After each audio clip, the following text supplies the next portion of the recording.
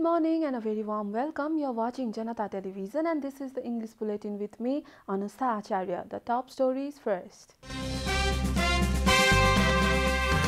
Government confirms new variant of coronavirus in Nepal. Issues warning that virus is highly infectious. Coronavirus claims 196 lives across the country. Number of active cases climbs to 114,000. UML Task Force meeting concludes. Leaders decides to prepare work procedure to settle dispute. India vaccine maker to share thoughts by end of the year. Low-income countries scramble for alternate supplies. And Manchester United held by relegated Fulham. Manager says the draw is a wake-up call for Europa League.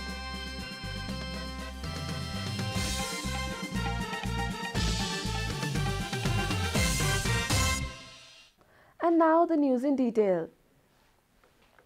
An early morning earthquake rattled Khudi Bulbule area of Lamjung district today. According to National Earthquake Monitoring and Research Center, the quake occurred at 5:42 a.m. today morning with its epicenter in Bulbule area of Lamjung. The center informed that the quake measured 4.8 magnitude in Richter scale. Tremors of the quake were felt as far as Gorkha, Tanahu, Kaski, Manang, Chitwan, Dhading and Kathmandu Valley. The extent of damage caused by quake is yet to be obtained. A new variant of COVID-19 has been identified in the country. According to the Ministry of Health and Population, the new variant was identified yesterday while conducting sample tests in different parts of the country. With these, 3 kinds of variant have been recorded so far in Nepal. The new variant was identified among 35 samples tested in coordination with WHO as the CSIR Institute of Genomics and Integrated Biology India. Spokesperson of the ministry, Dr. Samir Man Adhikari, shared that the new variant is highly infectious and alarming to all age groups. This is the same variant identified in India recently. Coronavirus has claimed 196 lives across the country in a single day, a report. The government yesterday confirmed 196 deaths across the country due to coronavirus. With this, the death toll has climbed to 5,411. The Ministry of Health and Population also reported 8,136 new cases of coronavirus across the country through PCR test. The total cases of coronavirus in the country have climbed to 472,354, while the number of active cases has increased to 114,529. According to the ministry, altogether 352,414 infected persons have recovered from the disease in the country so far. Nepal is currently among the top 43 countries that have been most affected by the pandemic. The USA tops the list with over 33.74 million confirmed cases, followed by India with more than 25.45 million cases. Coronavirus has infected more than 164.6 million people across the world and claimed over 3.4 million lives.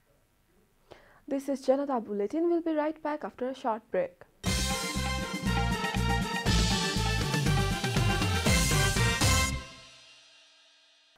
Welcome back. After the break, we continue with other national news. The first meeting of the task force formed to settle the CPN-UML intra-party disputes concluded with the decision of preparing working procedure, jurisdiction and code of conduct. The meeting that took place at Singadarbar yesterday concluded with these decisions and will again meet today. According to Task Force member Dr. Bhim Rawal, the meeting has appealed to all leaders and cadres to keep intact the party unity to narrow down the gap and perceptions regarding the two factions. UML Chairman and Prime Minister KP Sharma Oli and Senior Leader Madhav Kumar Nepal has agreed to form a 10-member task force to resolve intra-party disputes last week. And now the news from economic front.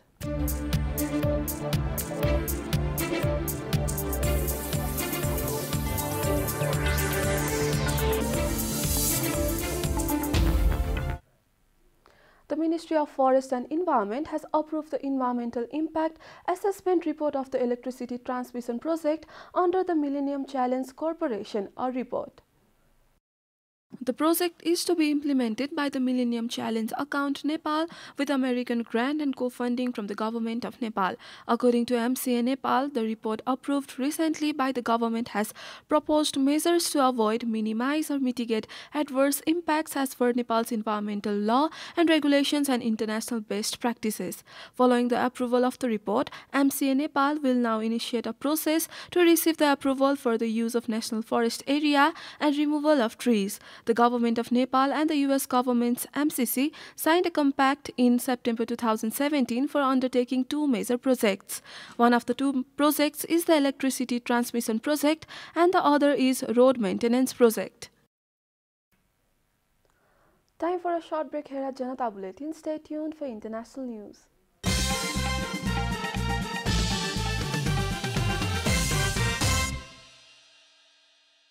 Welcome back. Now the international news. The Serum Institute of India has said that it hopes to start delivering coronavirus vaccines doses to other countries by the end of the year.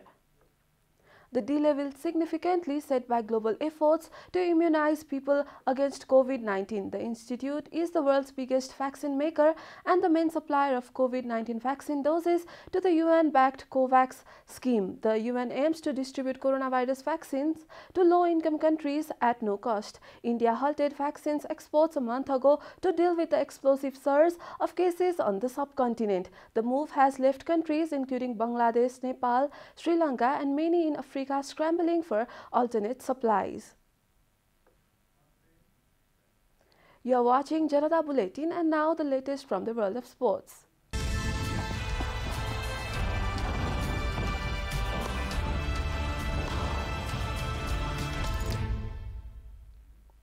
Manchester United's Premier League draw against relegated Fulham will be a wake-up call before next week's Europa League final against Villarreal, says manager Ole Gunnar Solskjaer. Edinson Cavani welcomed the return of fans back to Premier League with a brilliant 40-yard lobbed goal, but United were unable to mark the occasion with a victory as Fulham came back to draw at Old Trafford. Aside from a handful of games at the Lucky Few Cups in December, supporters have been absent from top-flight league football since 9 March 2020. We are at the end of Janata Bulletin and the headlines once again. Government confirms new variant of coronavirus in Nepal, issues warning that virus is highly infectious. Coronavirus claims 196 lives across the country. Number of active cases climbs to 114,000. UML Task Force meeting concludes. Leaders decides to prepare work procedure to settle dispute. India vaccine maker to share thoughts by end of the year. Low-income countries scramble for alternate supplies. And Manchester United held by relegated Fulham. Manager says the draw is a wake-up call for Europa League.